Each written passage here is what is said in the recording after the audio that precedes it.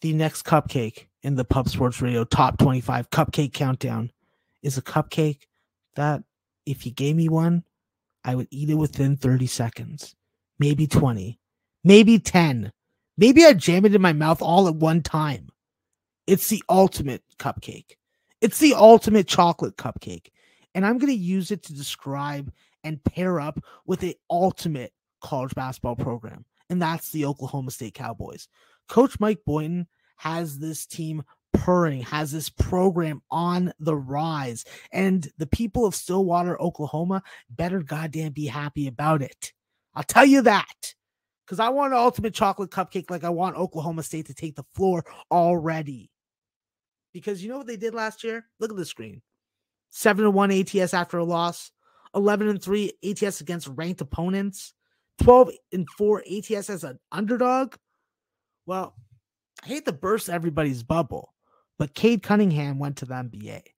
And Cade Cunningham was their best scorer. He was their end-of-game shot maker. He was one of their best playmakers. But I still describe Oklahoma State as a team that is a temperature of sweltering. Okay? Don't mess with that shit. Oklahoma State is on the rise. They got depth this year. They got multiple lineups that they can run. They got internal competition to push the guys that are already there to step their goddamn game up. And there's nothing like that, especially when you play in a conference as deep and talented as the Big 12. And I'll tell you, this is a team that's going to have lots of depth.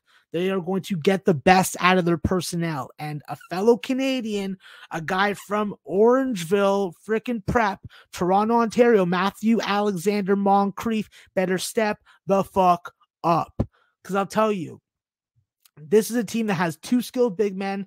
They can either platoon them, they can play them together, and they got multiple lineups that they can run out with a deep and talented backcourt. So what does Oklahoma State have to do? They got to own the glass. They got to have multiple guys stepping up in whatever game they're playing in and dominate. We need multiple MVPs, just like last year. We need Avery Anderson to have the game. We need Bryce Williams to have a big game. So it goes on and so forth.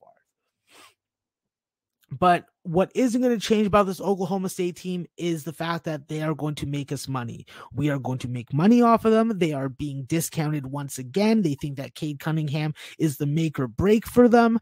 I still see them finishing the top 4 or 5 in the Big 12. And the way that we're going to attack this team is we're going to attack them in situations that they can replicate their success in, and that's against ranked opponents and as a dog. I think that they have a relatively easy non-conference schedule, so there are a lot of cupcakes. But if we see lines in the high teens and not in the low 20s, well, this is a spot that we'll have to be looking to bet on Oklahoma State as a favorite.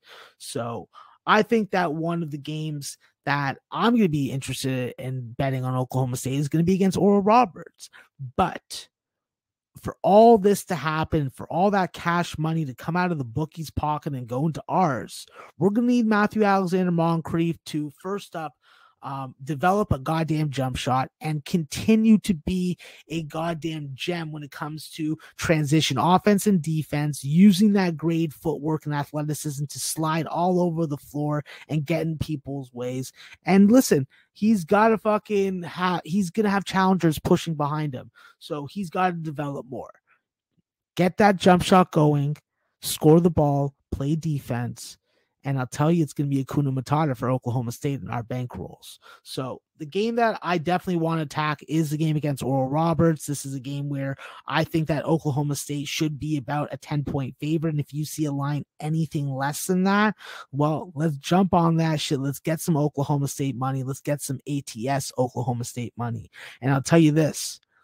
Kevin O'Banner's gone, so it's just Max Obamas and company over at Oral Roberts. So this will be a team that will not bring you those same beautiful underdog ticket winners like they did in March Madness. We're all about them Cowboys. We're all about the ultimate cupcakes and the ultimate college basketball program. So let's get some ultimate chocolate cupcakes in us. Let's get some Oklahoma State cash money in us. And let's go. We be pubbing. The next cupcake in the Pub Sports Radio Top 25 Cupcake Countdown is a delicious cupcake. A cupcake that I wouldn't give you one if you asked me for, because I want them all to myself. It's a raspberry chocolate cupcake. Look at that thing. It's even got a raspberry on top of it. Oh, God. I want one right now. Sort of like I want Nevada Wolfpack to get on the floor, play some games that I can bet on. Because I'll tell you, I don't like Steve Alford. I didn't like him at UCLA. I don't like him as a coach in Nevada, but they signed him to a 10-year deal, and I just have to take it. But he's got these boys in Reno, Nevada, first off winning, second off cashing, and the second thing is the thing that matters the most to us at Pub Sports Radio, cashing. And that's what we want to do in Nevada again. There's a reason why there's an A at the top of the screen, because they are a grade A cupcake, like a grade A program. All right. This is a team last year that went and dominated ATS as an underdog. They may not won games, but they won on the spread. And that's what I care about.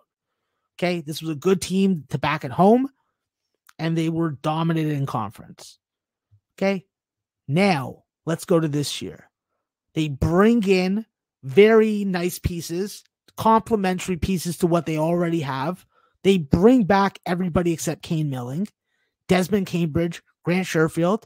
What a combination right there. There's 35 points a game easy. Now you have a front court with a trio adding Will Baker from Texas to KJ Himes and Warren Washington, who's an old school 7-foot bruising center. How can we not cash again with Nevada? And when we talk about team temperature, it's spicy. It's hot. It's spicy as fuck. Because you know what? When you return the core of your backcourt and front court, you have size and strength galore. You're adding 3 perfect type transfers to make this Nevada team even harder to play against than they already were. I expect them to play with a chip on their shoulder, being doubted, being undervalued, and they could go 9 deep if they wanted. I don't see an obvious weakness with the personnel on this team for the scheme.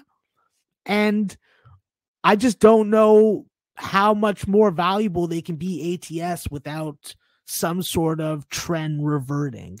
So I'm going to obviously look to continue to do what's been working. And what worked last year was to attack them as a dog ATS and in conference, whether they're a favorite or a dog ATS, and definitely attack them ATS against the upper echelon in the Mountain West, the Boise's, the San Diego States, so I think that when we talk about Nevada, you can talk about Cambridge. You can talk about how he made the transition from the Ivy to the Mountain West. You could talk about Grant Sherfield making the recognition that he needed to get out of Wichita and that he needed to get to a program and a coach that can maximize his ability. But I like tall people, They're good for getting stuff off the top shelf, and they're also good at playing basketball.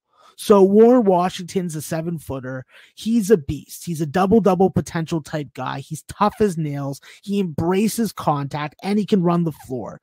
I love how he anchors the middle. He's an old-school 5-man, and I look for him to be a key contributor and a key determining factor to Nevada's success for us betting this year. So as long as he stays healthy and he takes that next step forward, I think that this Nevada Wolfpack team is going to be something to die for.